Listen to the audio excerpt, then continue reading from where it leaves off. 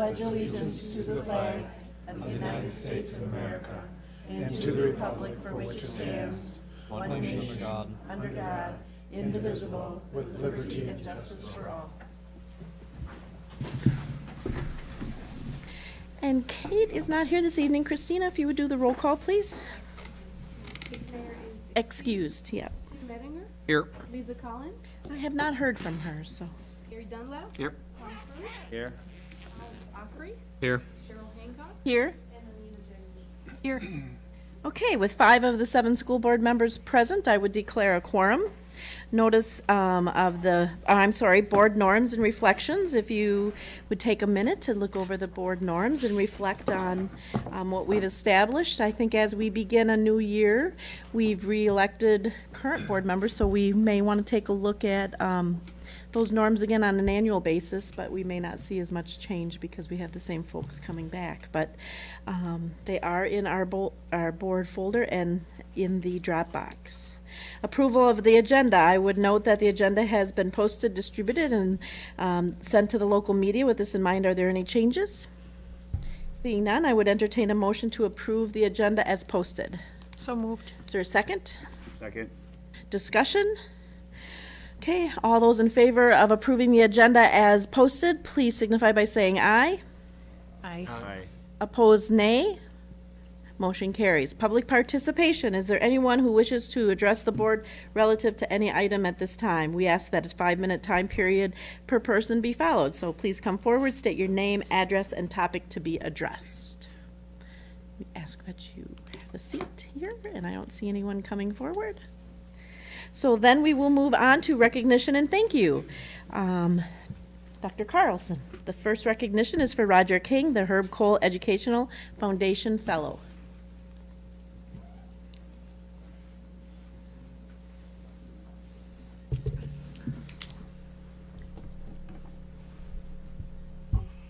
Come on up here, Mr. King. It really is a privilege to introduce Roger King and share with you that Mr. King has been named a 2015 Herb Cole Educational Foundation Fellow. I'm going to just share a couple things that comes from the press release from the foundation. Mr. King is one of 101 teachers across the state being recognized. The fellowship recipients are chosen for their superior ability to inspire a love of learning in their students, their ability to motivate others, and their leadership and service within and outside the classroom. Recipients are selected by a statewide committee composed of civic leaders and representatives of education-related associations and the program's co-sponsors, which include the Wisconsin Newspaper Association Foundation, the Wisconsin Department of Public Instruction, the Wisconsin Council of Religious and Independent Schools, and regional cooperative educational service agencies. And so part of this, not only the foundation was established in 1990 by Senator Cole, and it awards $3,000 to each scholar and fellow, and $3,000 to each fellow's school. And that has recently been a change for this year. And so to date, the foundation has awarded a total of about $9 million to Wisconsin educators, students, and schools. So it's a real privilege to be standing next to this gentleman right here. We're so proud of him and what he's done for literally thousands of students in our school district. So this is so well deserved, and congratulations, Roger, job well done. So proud of you.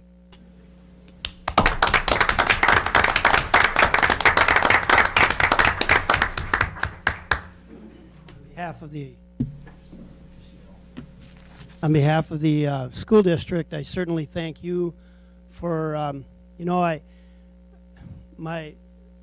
look at education and you kind of look at a fit and something that really makes you feel like going to work every day. I think all of us see that, we know that, that's part of who we are, and it's in our DNA and so on, and you would find that. And in education, I've been in here long enough, I'm starting my 31st year, and you start to kind of look and say, there's a lot of people that move from point A to point B in a lot of different situations. So it is a tribute, I think, to the school district of Holmen especially with the fact that we have an opportunity to take a program that probably is more non-traditional in our district in today's day and age than it was 74 years ago or 78 years ago when it started. And so I look at it from the standpoint of an agribusiness program, an agri-science program. It's just an awesome opportunity, and to touch the students and see the change of curriculum over the years has just been phenomenal. And the contacts both from the elementary to the high school and obviously the surrounding community. So I thank the district on behalf of the Herb Cole Foundation to allow me to also have that opportunity. So thank you.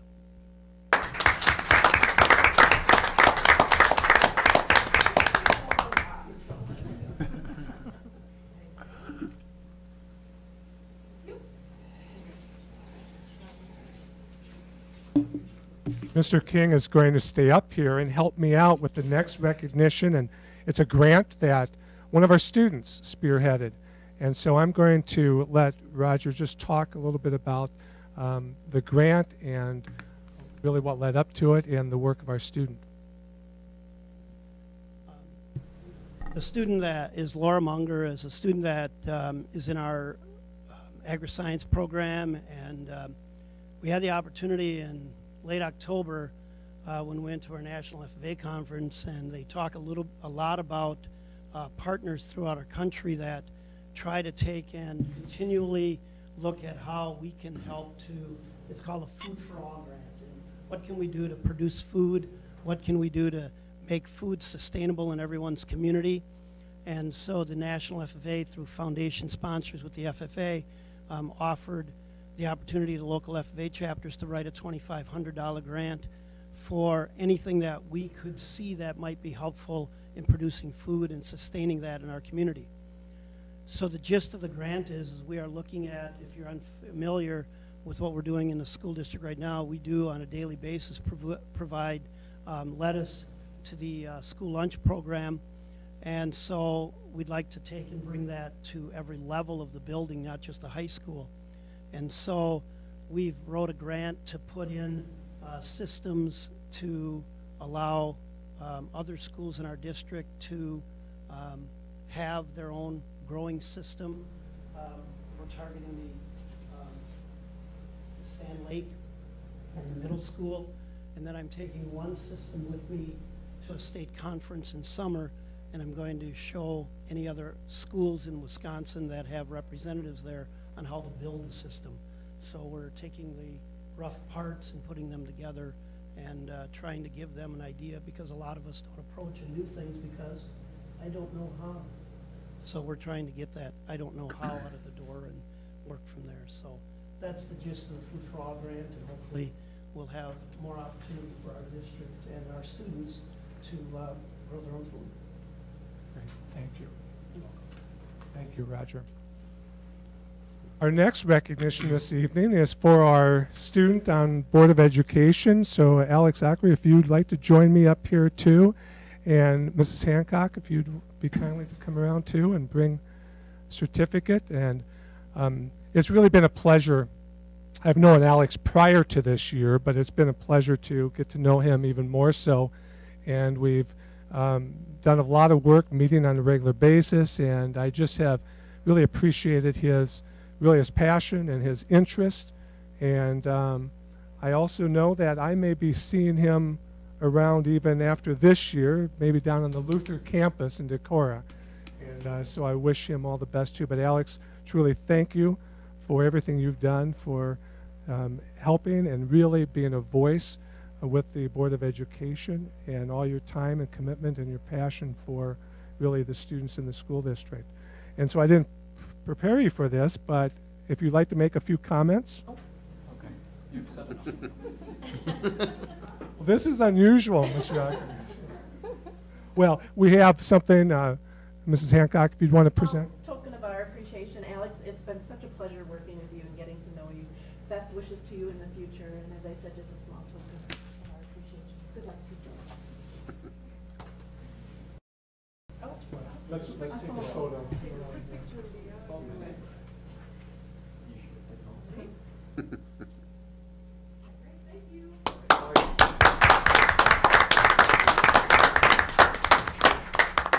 And one more recognition I just want to announce that coming up here, we have a couple special weeks. This week is Volunteer Week, and we have so much to be thankful as a school district for the number of volunteers.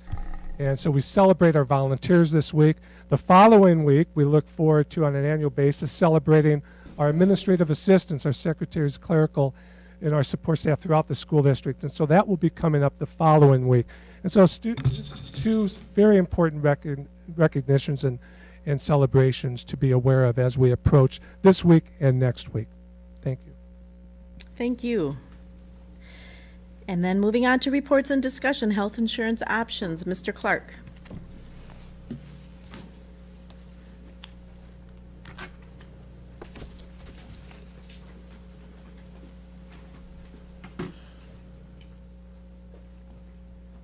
Recently, we offered staff meetings to inform the staff of the health insurance plan design changes we were considering for the upcoming July 1st renewal. And what I'd like to do tonight is, I'm not going to cover the content in detail, but what I would like to do is go through the presentation we made there. This, by the way, is available on our website. If you go to the school district website, go under the business office department, then find the benefits drop down, you'll see recent updates, the 15-16 health insurance presentation. And that's what was in the board packets and what I'll go through with you quickly tonight. I would say that if there are any staff members who are still seeking information on this, I'd be glad to meet with them on an individual basis. I know not everyone was able to attend the 2 sessions that we did offer through the district. I would say too that each year when we do this presentation, we offer the opportunity for those in attendance at the meeting to give us a letter grade, traditional A, B, C, D, or F, on the presentation. In fact, we break down each of the 6 to 7 items that are presented. This year we got an A- from the group that rated us, the people in attendance. So we'd like to get an A, but we're feeling pretty good about A-, particularly when the topic is health insurance. So you imagine keeping people's attention and getting an A- over an hour-long presentation. So this is that presentation. Just try to. And we shared with them the timeline for decision making, and you've seen this before. And again, I'm not going to go through these things in detail, so I'm trying to give you a flavor for what we covered, and for those staff not in attendance, and for our community to know what is happening at this time of year. We talked about what employees and employers have told us in the past, the school district here, our employees, and we as an employer, what we look for in health insurance in terms of quality and cost factors. Those in green are those areas where we feel like we're performing pretty well, and those in red, areas where maybe we should seek some improvement. We reviewed the health insurance plan history, what happened in 2012-13, 13-14, and how we entered a 2-plan configuration in 14-15. We talked about factors that drive health insurance premium increases and recognized while there are federal, state, Medicaid, demographic factors, the single factor that we can control is our loss ratio. And that took us to these set of slides, which talked about unfavorable loss ratio, 105%, that is $1.05 spent in insurance claims for every dollar that went into the plan. That traditionally drives your insurance premiums up rather quickly. September 1st is highlighted here because we made a plan design change at that point, which changed our loss ratio from 123% to 70%. That's a positive, very positive change. In 2014, again, we made a plan design change, this one occurring in July, and that change took us from 96% loss ratio to a 77%. So what this is illustrating is that the changes we've had have really helped to control premium cost increases. We then looked at what's happened since last July 1st and showed that for Plan 1 design, we had 129% loss ratio, and for the Plan 2 design offered by the district, a 63% loss ratio. Some had suggested that maybe the lower loss ratio was because employees were just being asked to shoulder a larger portion of the health care cost. This chart illustrates what's happened in 2014 to the cost of health care to our plan. And what we've done through the plan design changes is actually reduced the cost of medical care, not the cost paid by the employee or the cost paid by the employer, but through some choices that people are making, such as going to the neighborhood family clinic, which has much lower cost of service fees. We've actually reduced the cost of the health care we're accessing. We shared with our employees what the health insurance plan of neighboring school districts looked like, so that we could understand how we fare compared to others in the area. We looked at private sector employers and what their plans look like and how much of the premium the employer is paying versus the employee in those situations. And then we looked at what the two-year direction is for the district. Current year, continuing for next year, at least 2 plan designs and potentially a 3rd plan design for next year. And then looking out to another year from now in 2016-17 and what the plan design might look like at that point in time. And then showing item by item what the changes might be to the Plan 2 design that the district has. We talked to them about the spousal subsidy provision and why we were looking at this based upon claims information. And then finally, this chart illustrates some historical information on health insurance cost and what the impact of that is on people's take-home wages. And what we showed in this example was a teacher example and showed what would have happened to net wages if health insurance premiums had just continued to increase at the rate they would have. What would have happened was the employee's share of health insurance premiums would have almost fully eroded any wage increase that they received because their premium contributions would have been more. And this shows how, in this case, it was thousands of dollars additional in your pocket money the employees have as a result of the changes made to the plan. And that was it.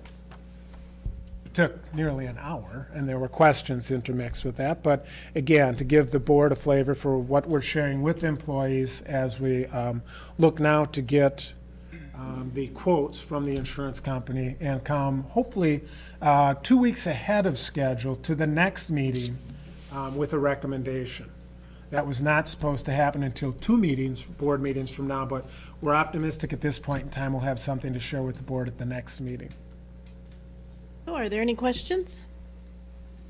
Okay, seeing none, thank you, Mr. Clark. We will move on to preliminary budget update. Dr. Carlson.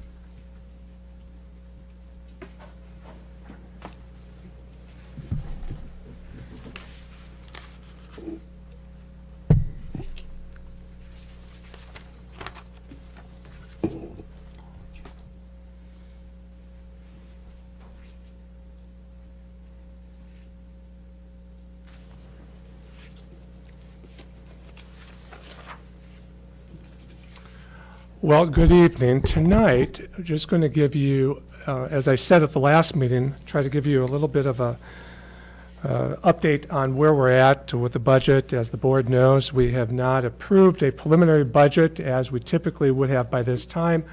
The discussion about the state budget entered in, and we are continuing to monitor and look at that. But tonight, part of this, what I would like to try to cover would be reviewing again the potential impact on our school district by the state budget, the February 9th draft preliminary budget summary. So going back to February 9th, what did we cover there, and give you an idea, especially when it comes to staffing.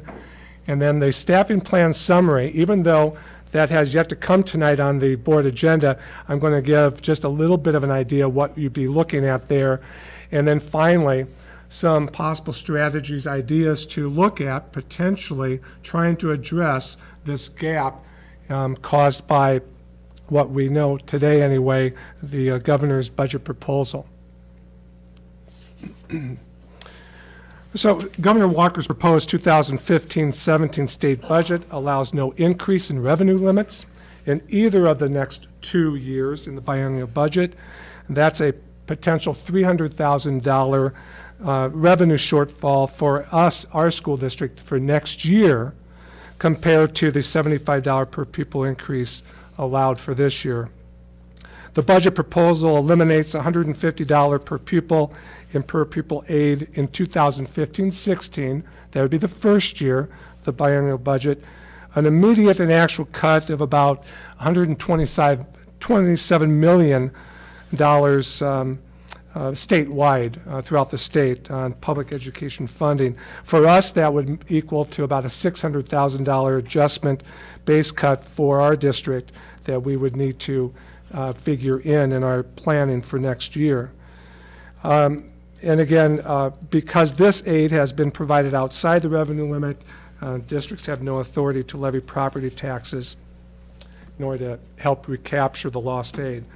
Now, in the past week, there are some hopeful signs that perhaps some of us have seen as part of even the Republican side of the legislature that would show some promise in either part or all of the $127 million being put back in. But ultimately, that's going to depend on really how the state is doing on its revenue. And so we're still waiting. So I think it's really responsible for us to really start looking and having that discussion here in the event that things don't go through as we hope they do.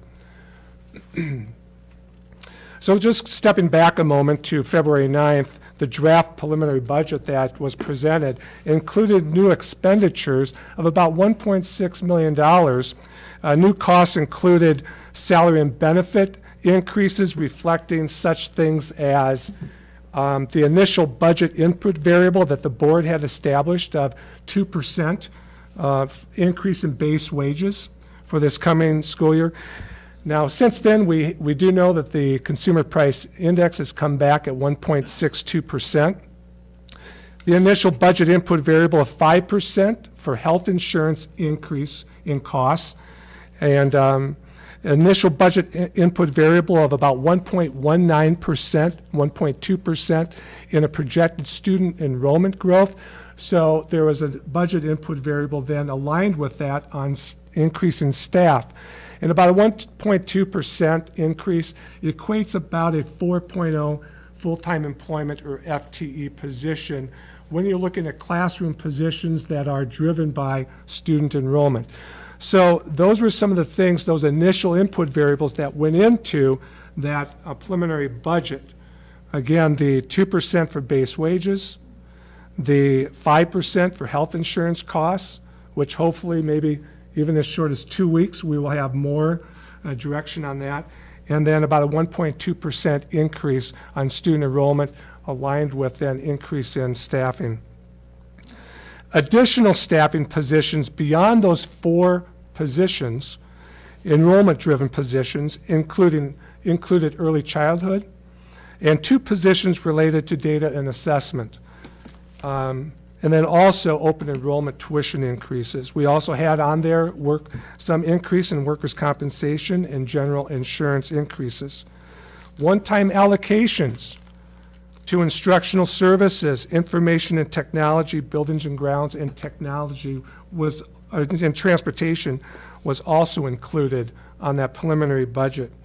So that all of that made up about that $1.6 million increase.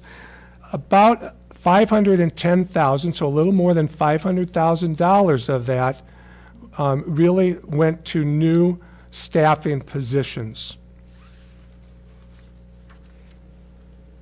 So I'm just going to focus a little bit on the staffing, which I will talk more in detail. That's the next item on our agenda tonight.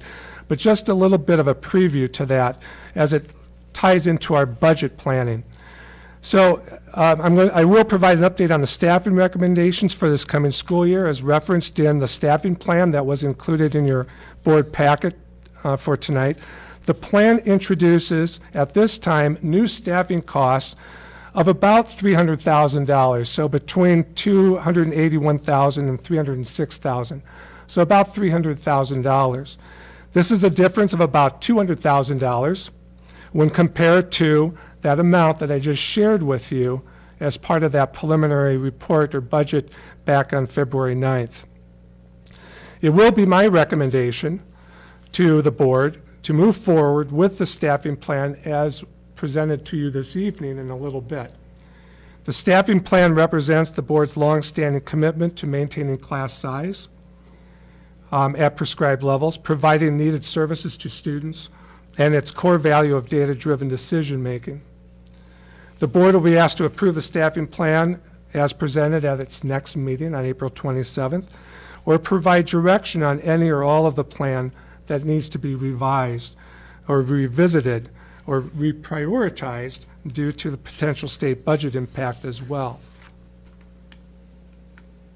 So if the recommendation is to approve the staffing plan as presented, what are possible strategies to address a potential $900,000 gap? At this time, I would offer strategies totaling close to $500,000. So tonight, you're not going to get a full $900,000 plan, but at least upwards to about $500,000 as a starting point. My first recommendation would be we delay the one-time program allocations to instruction, information and technology, buildings and grounds, and transportation. And on that preliminary report back in February, that was a total of about $350,000.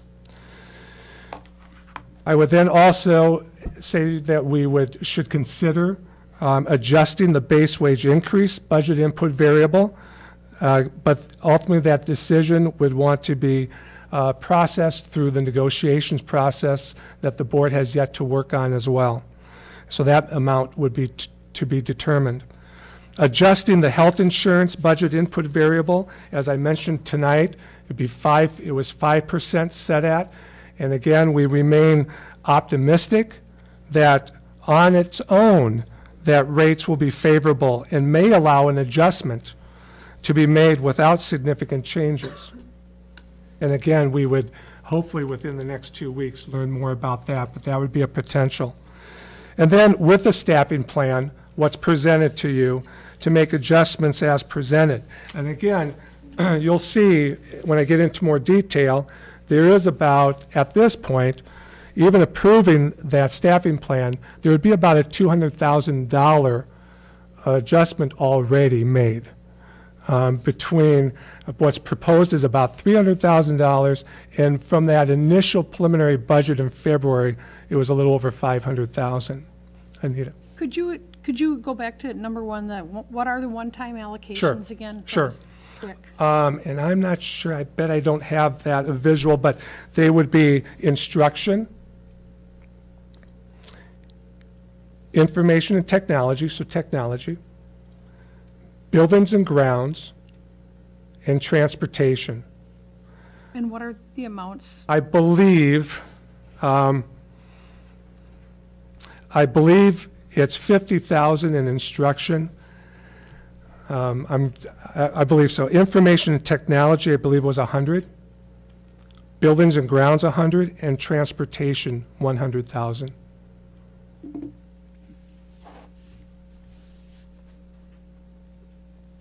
And I don't have that in front of me of what was presented, but I believe that that would be accurate. Okay?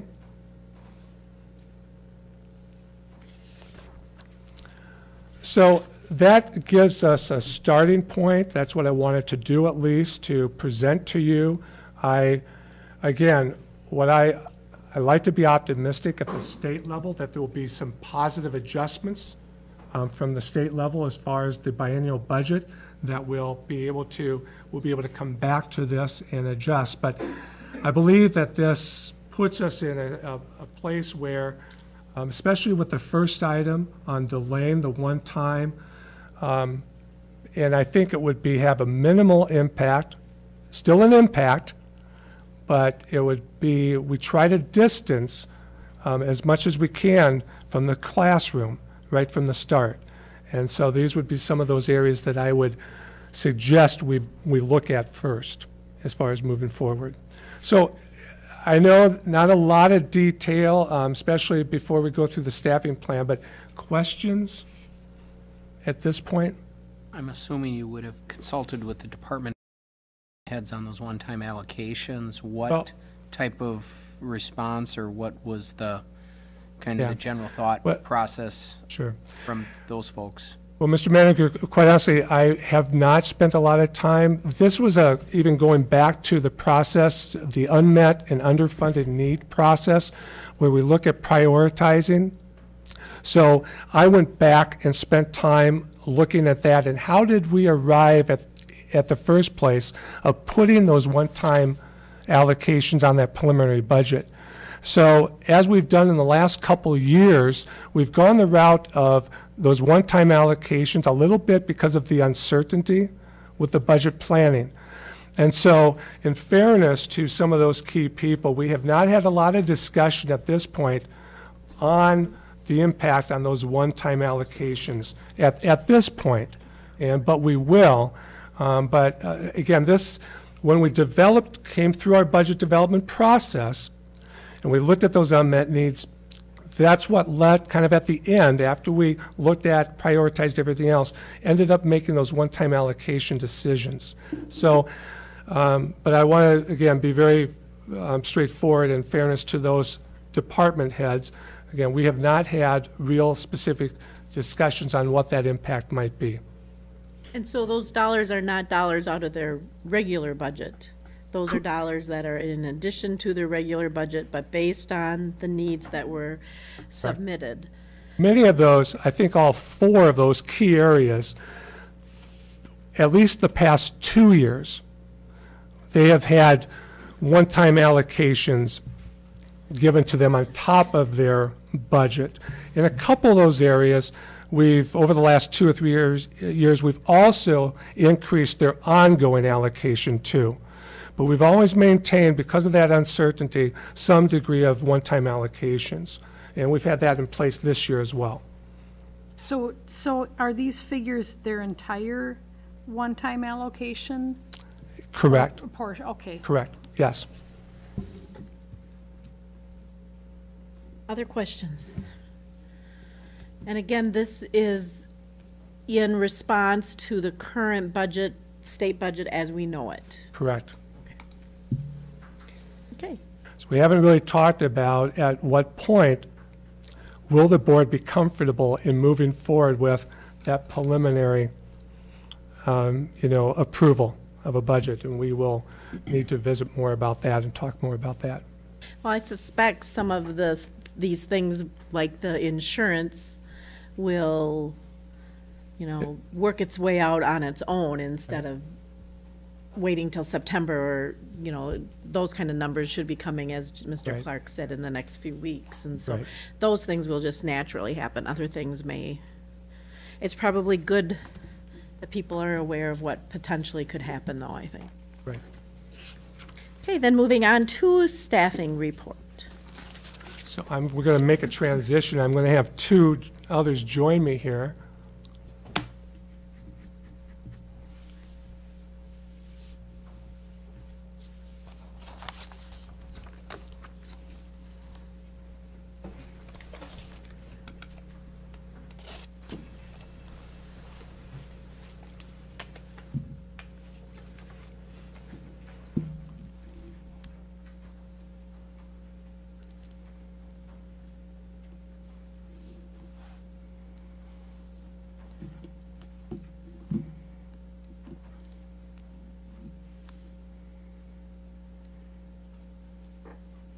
Okay, we're going to share with you changes in the staffing plan that's proposed for next year compared to this year. The board will be asked to approve the changes at the April 27th board meeting. I will review a few highlights as outlined in your staffing memo that hopefully you have received and reviewed in your board packet. So part of what I'll talk about more specifically, I'll go through each one of these, but you can kind of see a summary. This targets really the changes that really directly tie into the instruction into our classrooms. So teaching positions is what that slide tries to summarize. And so as you can see, really the changes that are occurring are more at the high school level and pupil services district-wide, which really that I'll talk more specifically, but even within pupil services, why it's on this slide is it has to do directly with the classroom and specifically early childhood, as well as in our ESL and TAG areas. Our 4-year-old kindergarten, at this time, we are not anticipating a change, but as I reported out last time, especially with our 4-year-olds, it's a tough one to project. To give you a little bit of an idea, we do base it on on our trends of the past several years. So we track where were we at this time last year, and so on. And we also have some other data that we look at to try to give our best guess of where we're headed. But at this time, we're going to plan on status quo, at least from a staffing perspective, for our 4-year-old kindergarten program. At the elementary level, K-5, we're at this time, enrollment projections would suggest no change in the number of elementary classroom sections, which we are at 79 for this school year. There is a slight increase. Since last time, elementary principals have spent more time looking at this along with others. And at this point, we're pretty comfortable based on what we know, although it's still early, similar to 4K, our kindergarten projection is still a difficult one to project very accurately at times. And then also we know in our school district, even when you get into the summer months, things can fluctuate as well. And also the way with our neighborhood schools, and we focus on each individual school, each individual grade level, and so it doesn't take much, and the board certainly is aware of this, to increase one section as we watch and we closely monitor how that fluctuates throughout the next weeks, months, even throughout the summer. At the middle school, we're not anticipating a change overall in our full-time employment at this time. I do make a note that we continue to look at, with our house concept at the middle school, really when you start to approach that 300 threshold, it gets to be very challenging, and Mr. Vogler could attest to that. And so we are keeping a close eye on that, even in the coming years, as our enrollment with our elementary, as we build up to the middle school. It's something that when you approach that 300 level, we have to be really thinking about the impact on that structure of how we do things with our houses and the enrollment and the class size within those houses. So it's something we're keeping an eye on and monitoring and looking at developing how will we adjust when that occurs. At the high school level, this is, as every year, this always has the potential of a number of things going on. I did present a little bit on this at the last board meeting. We are projecting a total change of a little over 1 position increase in certified staff. The projected increase in student enrollment and more courses being requested by students has occurred through our subject selection process. And so staffing increases are based on student, again, driven requests in the areas, and you can see those: English language arts and science. And at the same time, based on student requests, we're looking at some reductions in areas such as Spanish, social studies, and French. We are, as I reported out last time, probably separate from the direct classroom instruction. One unique piece about this recommendation is a recommendation to increase our guidance area.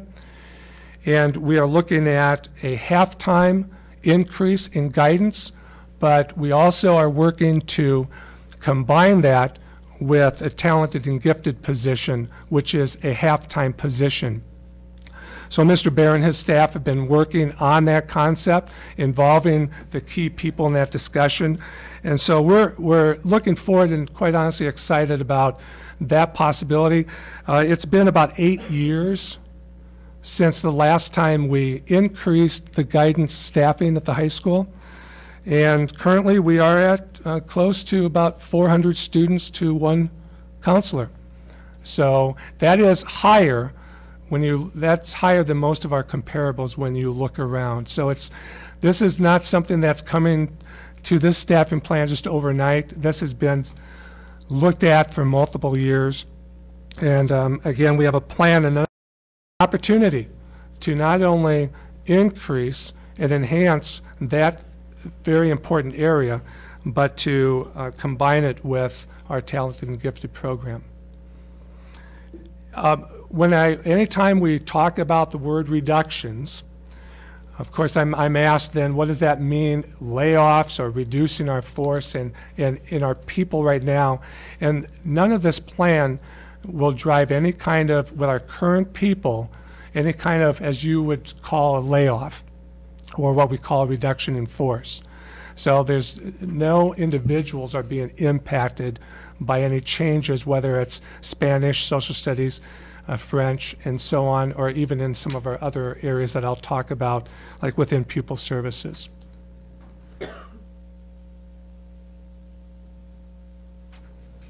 Wendy Savasky and Jan, we have been instrumental in developing the positions, two positions.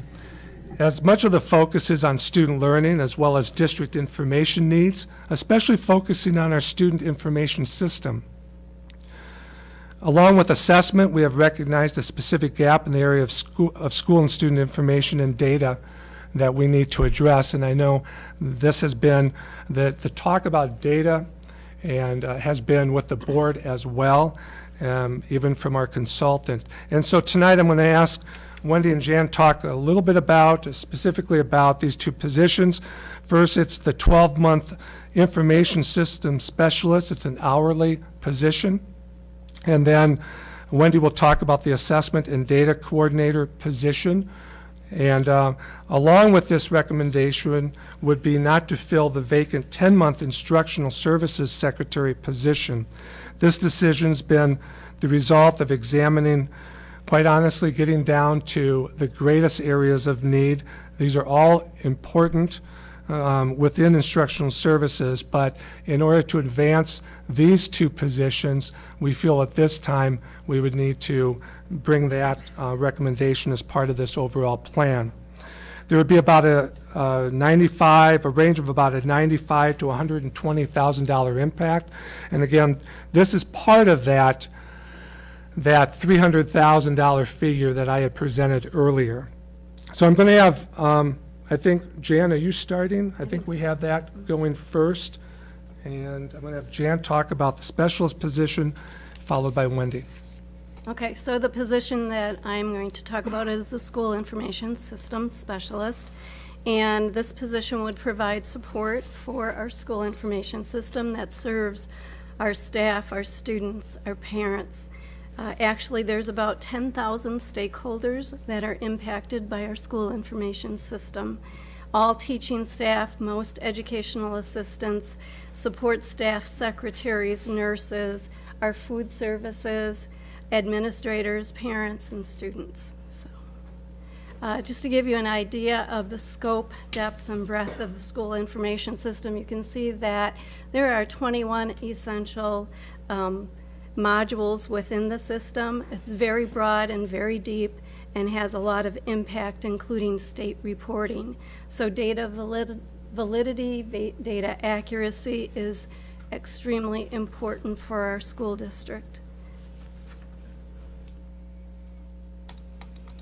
The next slide just gives you a little bit of an overview of what some of the key requirements of the position would be. Full-time, 40 hours per week, hourly, we would call it. The kinds of background that we're looking for would be an experienced IT related field or 5 years of experience working in a similar kind of data system, school information system. We would like to see the person attain their certification as a campus administrator. These are specialized courses and outcomes that are commonly found with school information systems, and Infinite Campus offers this kinds of certifications, and also the campus fundamentals.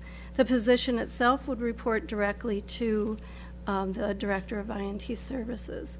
Why is the position needed?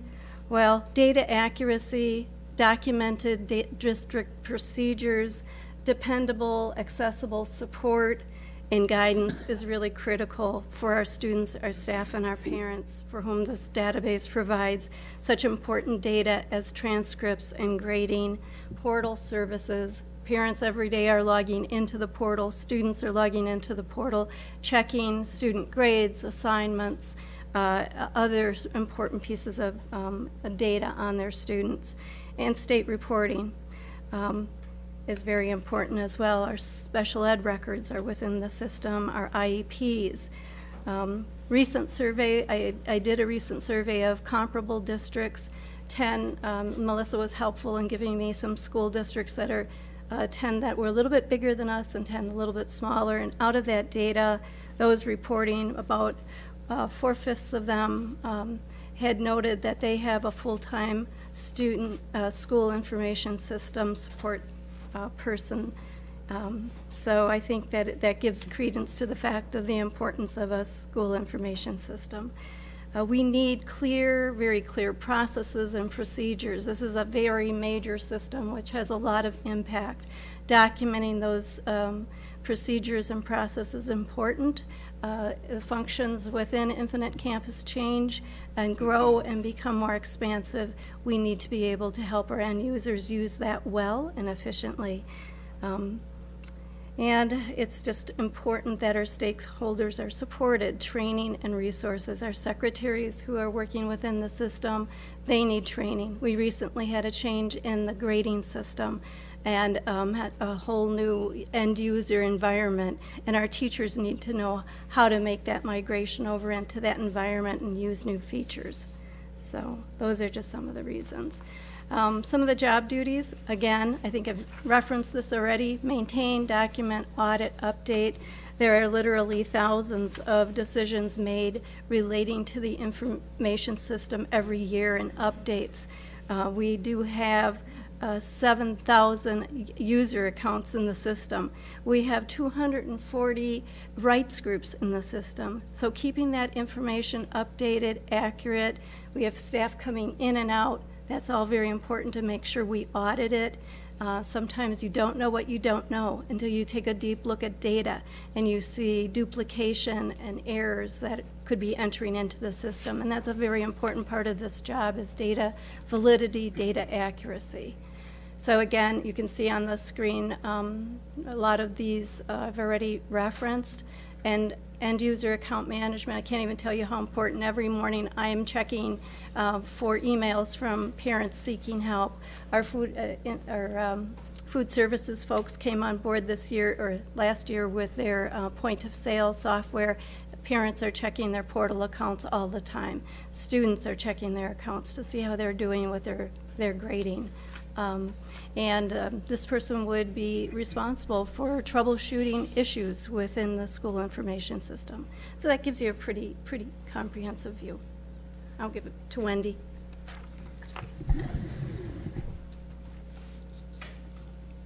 Oops. Where's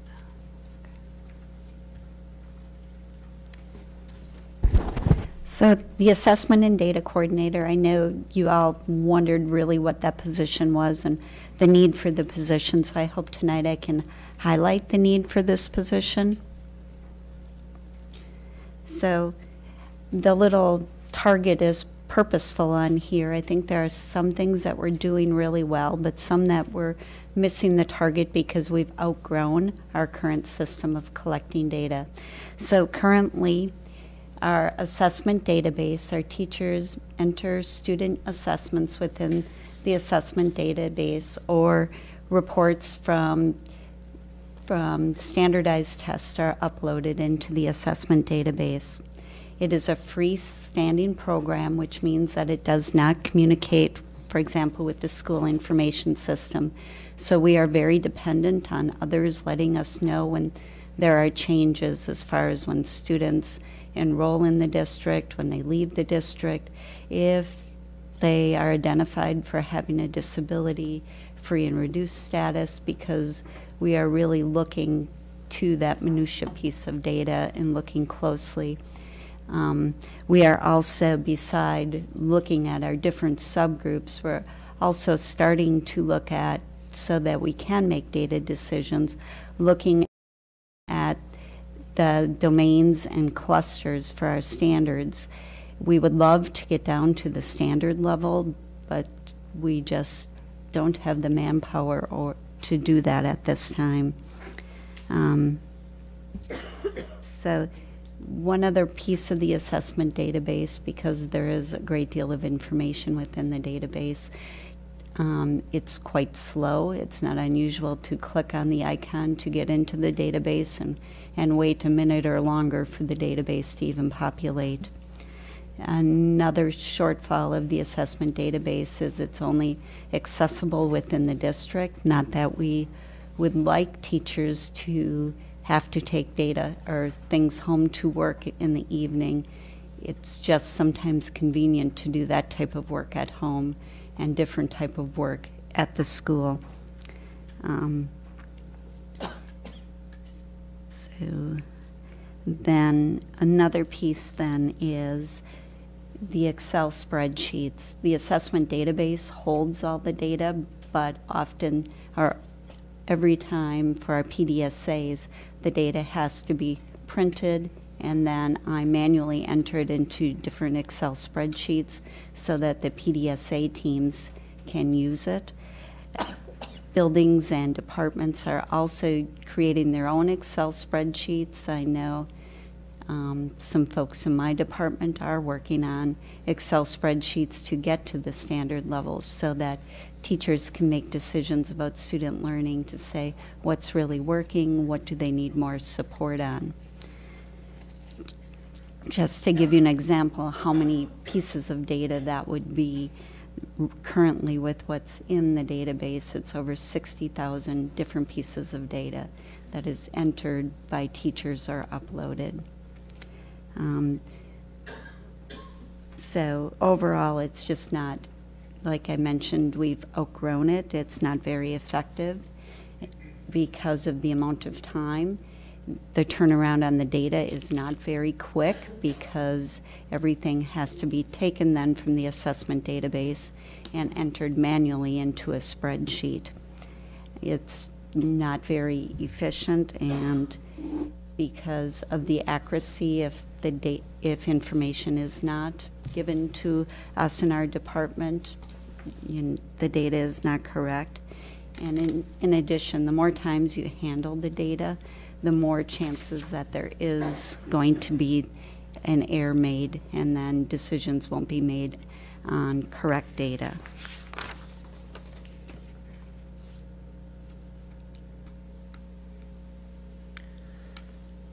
So here's just a kind of a very brief, requirement for this. It will be similar to the other coordinator positions within our district, which is a teacher contract. We would like a person with a Bachelor of Science degree in information management.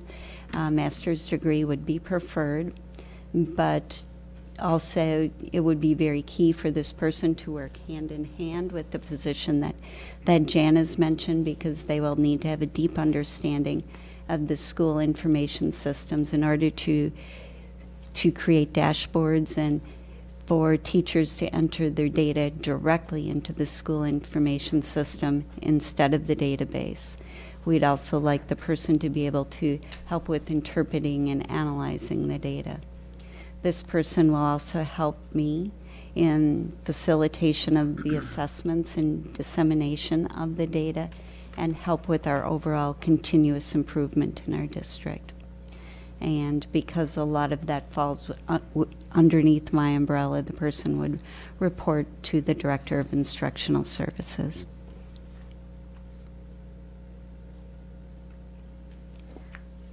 So I think I mentioned a few of these.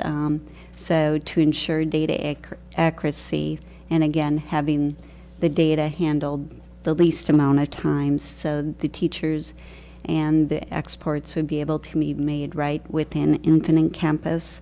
And within Infinite Campus, then there would be student dashboards, class dashboards, grade level dashboards, so that the information would be received in a timely manner. We have also contracted with Wise-Local, which it communicates with Infinite Campus, and it will put the data that's entered into Infinite Campus right into graphs and tables, so that educators may use that data too. In addition, the Wise-Local will be able to create our own dashboards, so additional data as far as student behavior data, which we collect for PBIS, or our response to intervention data, we will be able to collect that, which is new data that currently we're using different spreadsheets for.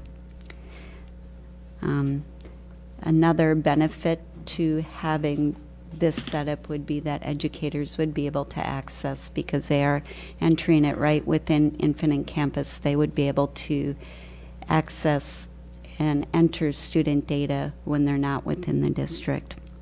This person then would also be able to offer training and resources for teachers, principals, and even buildings and departments when we think about our continuous improvement. So I think we're to questions. Yeah, I would like to stop before we go on to pupil services. This might be a good place to stop and allow you to have some questions about these two positions specifically. And because these two positions are somewhat unique compared to the rest of the staffing plan, these are new positions. There's other new positions part of the staffing plan, but many of those, as you already know, are driven by our student enrollment and direct needs in the classroom. So there's been a lot of work going into these two positions, a lot of adjustments over time. There's a lot of information presented to you, but I thank these two for the work they've done. The challenge of actually presenting it tonight in a very concise way as best as we can, because it's so involved. And yet, so in fairness to you, we'll do our best. I'm going to let these two try to respond as best as we can, and I will add as I can as well. So questions about these two positions, and then I would like to finish the PowerPoint about pupil services, bringing it all together, and then take more questions overall about that. But right now, these two positions. Questions on these? Just the information specialist position would report to you, Jan, correct? Yes. Okay. I guess I have questions. I'm just still listening, Wendy. It's hard to follow and kind of comprehend all the, I don't know. I'm just taking notes and trying to make sense of it as I'm listening. So I'll just keep listening. Well, and I think what my confusion is we have Infinite Campus, but not all of our data is in there. We have another database, it sounds like that's school information systems that we're pulling assessment.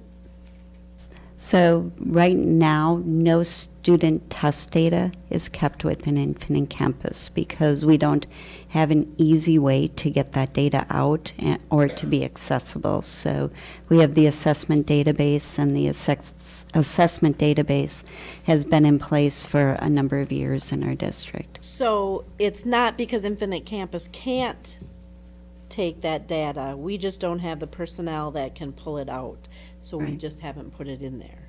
Correct. And the school information systems, you mentioned that someplace, is that another database besides the assessment database?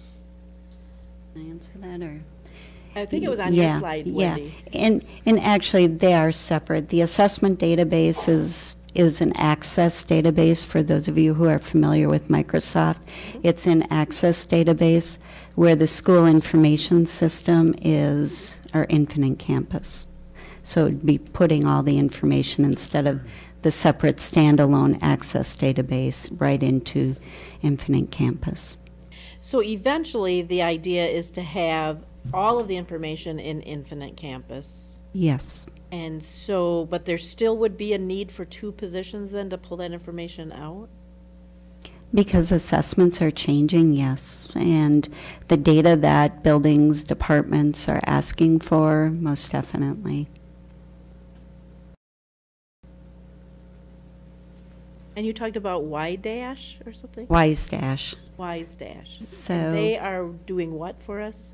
So they will then, they will talk, the program will talk specifically to Infinite Campus and how right now how I take everything out of Access Database and then re-enter it into Excel so that we have the charts. It will talk to it and it will create the charts, so I won't be doing it manually anymore, and then it'll be more accurate. And what is that, Wise Dash?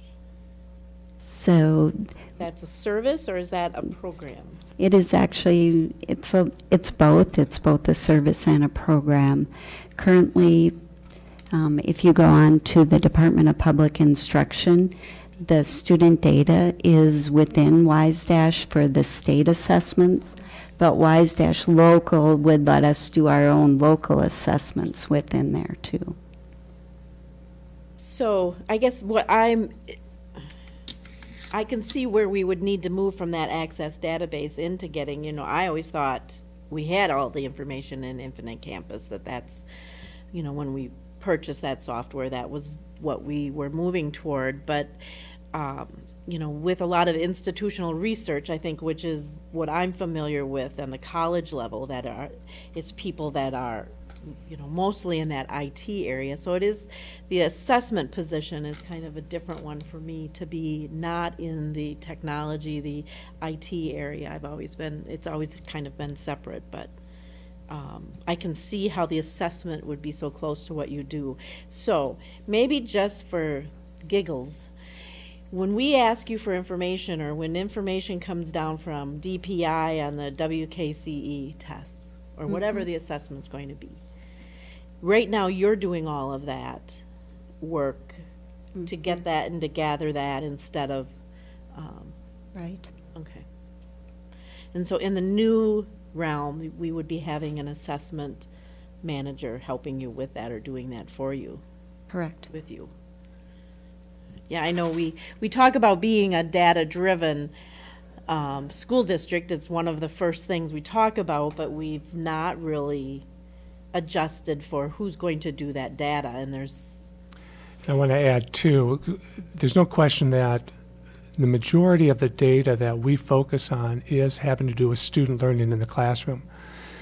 Wendy, also, as you know, the last couple of years, as we have gone down, really gone down the path of continuous improvement, and as the boards work with your PDSA, but that's embedded throughout our school district, all of that in so many ways has been given to Wendy and her office to really help lead us and champion us through all that.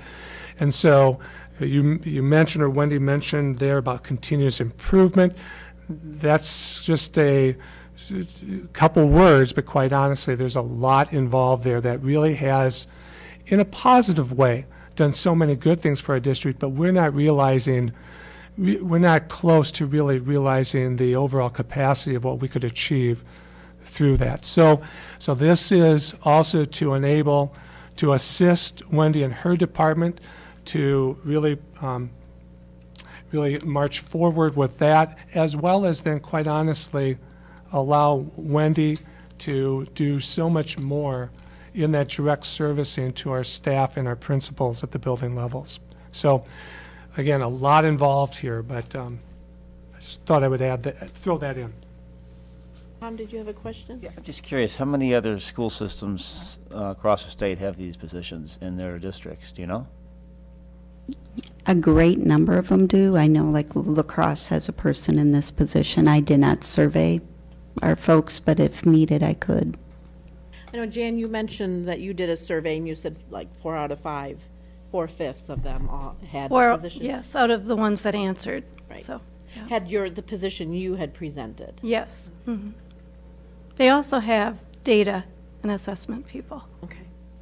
Most of them. I think you'll find a mixture. It's kind of how that school district is set up, whether one of you talked about IT versus assessment, versus instruction. And not sure how many, but a school district may be set up differently where through kind of that operations department, even technology is housed. So it's hard to really describe. What we need to do is what's going to work for us. And we do, and thanks to their work, we've looked at other districts, try to take the strengths, the positives, learn from maybe some ways that we could improve from them. But quite honestly, what will work and fit our needs and kind of our structure that we already have set up here. Any other questions, comments? So, the tests that are going to be shifted onto Infinite Campus are what? Because students love an Infinite Campus. That's a great resource. I'm really glad we have it. But I'm just wondering, so what is going to be put on it if this becomes reality? The list is pretty long, Alex. Well, what are the highlights, like WKCE? So definitely WKCE, ACT Aspire, ACT, right now the Badger exam, PALS for our pre-K 2, those are all the required state exams, but we also do have local assessments like Ames Web, MAP, our Fontes and Pinnell reading level, our writing assessments. We also have local math assessments, so there's quite a bit of assessment data that would be entered within there. Okay.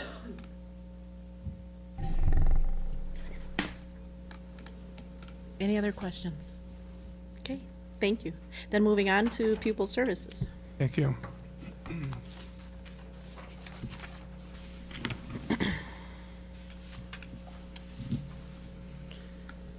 So in the area of pupil services, we show that overall would be an increase of a 1.0 FTE special education teacher. This is that early childhood teacher that we've talked about. In fact, just recently the board had put in place for the rest of this year a limited term. And so we've realized the needs there for some time, and that ties into those classroom instructional needs. Coupled with that, anytime we've really added that teacher in the special education area, especially at the 4K or EC 4K or elementary levels, that we look at support for that classroom through educational assistance. And so we have included 7 hours at this point. Now, I would have to say, visiting with Ms. Crackle and so on, that there remains the possibility that we could fill this position through transfer. But I'm not, I'm more comfortable including it as part of the staffing plan at this point as an increase and not a transfer. Moving on, you see a reduction of 0.5 FTE, English as a second language, ESL, and coupled with that, an increase in TAG. With the ESL, we would be looking at, right now, this year we had a limited term ESL classroom teacher at the 4K level. That was limited term. We knew going into this year, pretty confident it would just be for this year at the 4K level based on some unique needs. We feel that we could capture some of that. We need to look at, we have a growing need at our middle school. And so the plan would be to capture a half of that position, half of that reduction, and increase our ESL at the middle school by 0.5 right now. Currently, our middle school has a full-time position that individual shares responsibilities in ESL and TAG. So the plan would be, and this moves into that next position on TAG, the plan would be at the middle school level to split that into 2 full-time positions. So you would have a full-time ESL position, and we would also increase the talented and gifted position at the middle school. So in the end, it offsets one another, between the ESL changes and the TAG increase. So if you couple the reduction of the one position at the 4K level in ESL, you increase ESL at the middle school by half, and you increase TAG at the middle school by half, it really offsets one another. And we, again, we preliminarily have talked. Mr. Vogler has done some exploring with our current staff in that area, and we feel what the end result would be, I believe, this would result in a opening in the ESL area. And our current person would move into the full-time TAG. So, and then, so the net increase in the area of pupil services that you see here would be a staffing cost of approximately $105,000. Now that again is built in already to that range of 281 to 306 that I had presented earlier. And I add a note there, we continue to monitor those 3-year-olds for that early childhood program. So to summarize, what you have seen tonight in the plan, I've summarized it a little different, give you a little different look. For direct classroom instruction, so in the classroom, we have a little over 2 positions. Those high school changes that were about 1.08, and then the 1.0 in as far as early childhood that I just presented. So you have a little over 2 positions that really focus in specifically on the classroom. You have that educational assistant position, the 2 district level data assessment positions that were presented to you. Now, I show you the range of those 2 positions, and then I put the proposed elimination of the secretary position. You combine those together, and that's where you get that earlier range that I provided you. So overall, there's a net cost increase, again, around $300,000 in this staffing plan. That compares, as I mentioned, that compares, if you go back to that preliminary budget from February 9th, there was close to $300,000 for enrollment-driven positions in the 4 FTEs. And there were the early childhood and the 2 data positions that were a little over $200,000. So that's where we ended up with that $510,000 figure. So as I reported earlier, the combined total of more than $500,000. There is a difference right now of about $200,000 that's presented to you in the current staffing plan. But we have a long time to go in monitoring student enrollment projections, especially at the elementary level. So final thoughts, how do we balance the need for the increased staffing? Even with the potential budget challenges we are facing, as we talked earlier about the governor's budget proposal, our ongoing commitment to class size, the area of student services, I mentioned the guidance at the high school, for example, and then our data-driven decisions, which Jan and Wendy has helped identify those positions. So for us, next steps would be for the board's consideration at the April 27th board meeting of seeking approval on the staffing plan as presented. So that's now any overall or final questions. I know we've taken quite a bit of time here, but. Questions? So just to clarify, without any change in Madison with the budget, we would need to address about $900,000. But if the budget would change, as it's been indicated that some of the cuts would be, I don't know, they've said they would try to, right, if they find more revenue, they would try to, we would be okay with the staffing plan if the cuts don't happen.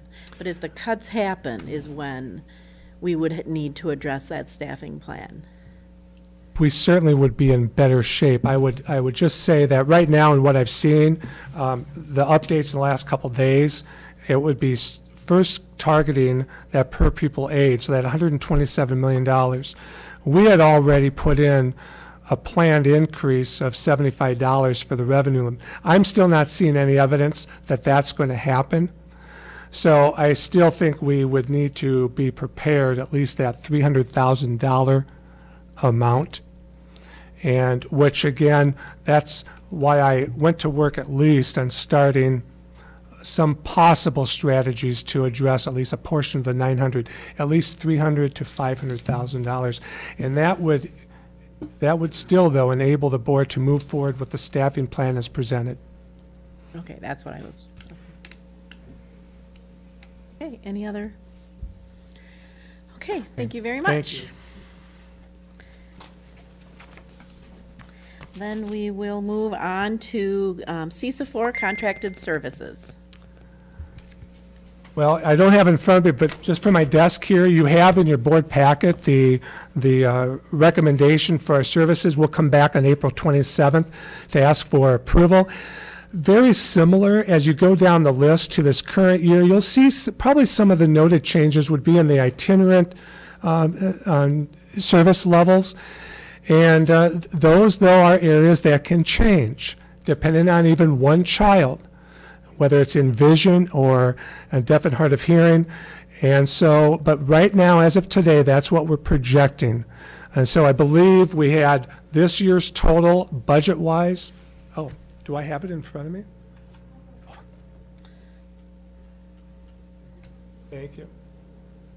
So you can see that we listed what we are proposing and what we have tentatively submitted to CISA on the right side, and then the current year is the strikeouts. So there is some reductions of what we're projecting under the special education service area especially, and again, mainly in those itinerant areas that could change. So unless you have questions, this is what we would be coming back in the next 2 weeks. And there may be the possibility even in the next 2 weeks that we have adjustments to this if we have good reason to believe some increases in student needs. Any questions on this? And I have some people that can help me out on specifics if needed. Okay, no questions. Okay, thank you. Okay, then we have 4 items under consent agenda. I would, unless anyone would like to have any items separated, I would entertain a motion. Mrs. Hancock, I'm sorry to interrupt. Yes, that's right. Can I? Before we do consent, you wanted to make a comment. I'm sorry. Yes. On your consent agenda, you have part of the personnel report.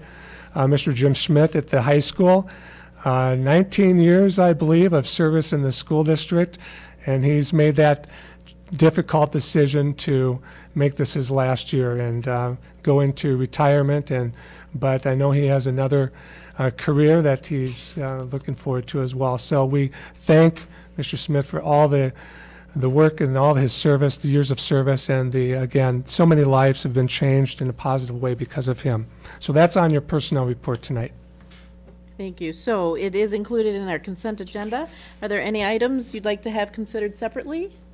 Seeing none, then I would entertain a motion to approve the consent agenda items as presented. Motion. Is there a second? Second.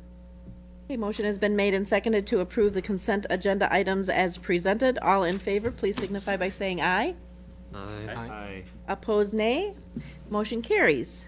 Then board member reports and discussion. I'll call on board members in the order of the roll call for you to present any committee or comments, committee reports or comments. Tim Menninger. I have 2 things this evening, and one is somewhat negative, one is positive, so I'll end with the positive one. Both of these are, I think, newses that affect the school district of Holmen here. And I think we might have seen that the Badger Cooley line was approved by the PSC. And that is obviously a large negative, and as someone who has attended a lot of the PSC meetings, it still is puzzling as to the lines coming into the substation at Briggs Road to have to go right back out on separate lines, and I have not seen the final map, but looks like it probably will be going over the elementary school.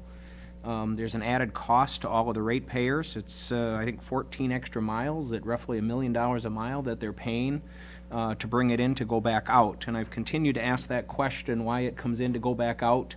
I certainly can't figure it out, but I do know that there is a local power company that was a partner in the original plan that had power lines in the current location of that substation. And that is also somewhat puzzling, that entire project. So not so good news. Some good news, and I'm sure others will mention this, so it's good that I'm up front tonight, but very exciting news on the referendum a couple of weeks ago. I think that is great news for the school district of Holmen. I certainly want to thank all those individuals who took the time to vote in support of that. That is great news for the school district, and thank you. I also want to certainly recognize those people who voted against it, and I think that's great, the participation, and certainly as a board, I think my hope is that we'll work very hard to earn your support as we go forward and use those dollars wisely. So thanks to everyone for their support here at the recent referendum. Okay, thank you, Mr. Manninger.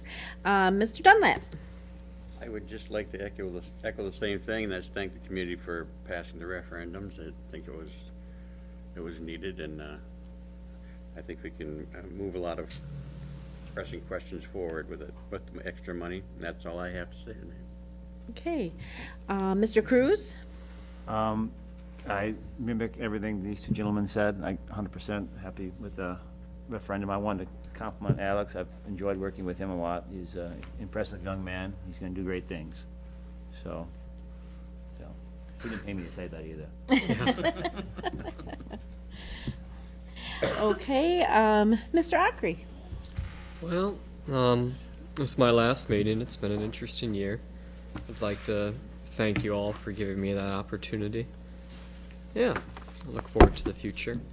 Now, as a student looking at the proposed positions for the data person adding things to Infinite Campus, I love Infinite Campus. I think it's an invaluable resource. Yeah, your grades are ready to use. You can see your grades, you can see your schedule, things like that. But for like test scores from WKC or things like that, those are great. But if it's gonna cost the school money and we're gonna have to take money away from other things, or that money could go to other things to help the student body, then as a student I would fail to see the point to that position. Just a personal point of view, but that's all. Thank you. Thank you, Alex. And Mrs. Jagosinski.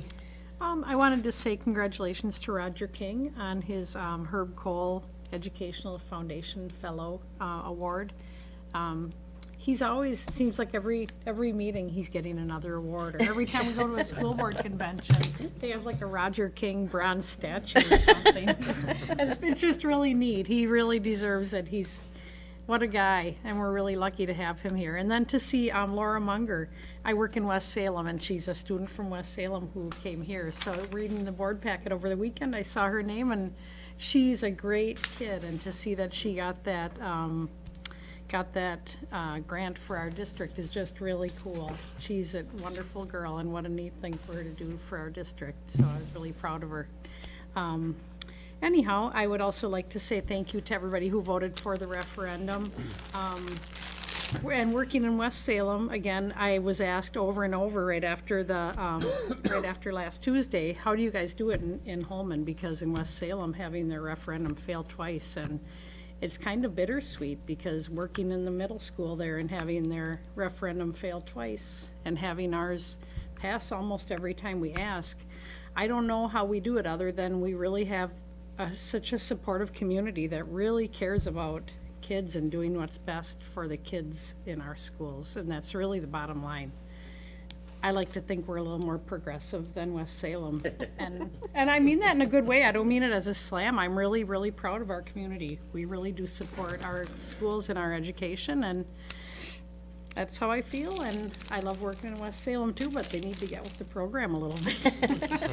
And the other thing is, it's sports season, Tim, and there's a track meet tomorrow because last Tuesday's was canceled, and I did bake brownies, and they went to I believe to John Daly's maintenance guys. They picked them up and ate them. So anyhow, we have the concession booth open tomorrow. I'll be helping out, and we need help, so if anybody wants to work concessions at the track concession booth tomorrow, feel free to just stop in. You can work anytime between 3:30 and, you know, pitch dark when the track meets usually end. Stop in and it'll be a lot of fun. And Darty will be there. It'll be like Dartyburg reunion night. She's helping out too, so it'll be a good time. So stop in and cheer on the Holmen Vikings track meet. And we also need a lot of help for the May 29th sectionals is here this year, which will be a really big meet. And it'll be a lot of fun, so feel free to stop in and sign up to help on May 29th too. And that's all I have. Did I hear the weather forecast is 70s? It's a 71 tomorrow and sunny and not a drop of rain. And I am grilling the hot dogs because my husband is going to the Milwaukee area tomorrow. It's not track meet weather, is it? Yeah, it's perfect. It is. It'll be beautiful, so. Great, well, thank you. Yep. And congratulations to you and Kate for your reelection. No, the election was, we had the referendum, which we're very pleased with that, but also you and Kate being reelected. Alex, I would note, thank you for your year of service and congratulations. Now, do we have a new student on board? Has that been confirmed, or? They had a primary. The final election will be on the 14th, I believe. So tomorrow? Yeah, I guess. Okay, well, wonderful. Well, we look forward to that as well, and hopefully we'll be watching you and as you progress through things and come back and enjoy a board meeting or two. Oh, if yeah. you're on spring break next year. I'm sure that's what you really want to do. I would note that compensation model meeting and the personnel governance meetings are both scheduled later this month because we have a couple of evening events coming up to Wednesday and Thursday. We have candidates coming in for our district administrator position, and we would really like to have a good turnout from the community, from our staff, and all the stakeholders and students. We would encourage everyone to come. There will be a brief presentation by the candidates and then an opportunity for questions and answers from those participating. Very much like the League of Women Voters, you'll submit a question and it will be asked by a moderator so that we can combine similar questions and not be redundant. But we would really like to encourage people in the community to come out and participate in that. And then finally, I just would like to thank Dr. Carlson for the work that you did, and congratulations on that referendum passage. I was surprised. I thought that the first question would pass by more than the second question, just because of issues like Mr. Brown brought up, some issues, some concerns about that second question, and I thought maybe that would be one that people wouldn't support as much, and it was the opposite way. And so that was kind of intriguing that night when those results came in, to try to figure out why it was a little skewed that way. Usually when we had 4 questions years ago, the first question got the most votes, the second had enough votes but a few less than the first, the third had fewer, and the fourth one was the Empire Stadium that passed by, what, 72 votes or something like that years ago. So yeah, it just was kind of surprising, but a job well done in getting out and getting to the community and making sure people who wanted to be informed had an opportunity to be informed. So Truly a team effort on this one, and your many leadership people team, out I know, there, we're out there so. too, talking to folks, and thank you so very much for all the work that you did as well. So that's all I have under my comments. Let's see, school board election results. We've mentioned them. I did meet with the other members of the certification canvassing team this morning. We met and we did certify the votes. It was 52.25% for referendum question number 1 and 60.31% for referendum question number 2, and then Anita and Kate's totals were accurate as they were reported in the news and on the county website.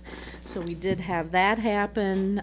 Board meeting schedule, April 27th, we have a school board meeting. I know we're trying to possibly schedule a meeting on the 20th, and Tim and Gary, I don't know if you were able to connect with Christina about that. Also, May 11th, we have a school board meeting. The senior banquet, we're talking about senior banquet, is May 20th. May 23rd is graduation. I was thinking it was a week later, so I'm really glad that was on here. So it's, you know, graduation is May 23rd at the La Crosse Center. So, any reflections on the meeting this evening? If not, then I would ask our Vice President, Mrs. Jagosinski, would you read the motion for the closed session, please? I would make a motion to go into executive session. Be it resolved that the Board of Education moves to executive session as per Wisconsin Statute 19.851C for the purpose of considering employment, promotion, compensation, or performance evaluation data of any public employee over which a governmental body has jurisdiction or exercises responsibility, in this case deliberating upcoming collective bargaining over total base wages for affected professional and non-professional staff members. Is there a second?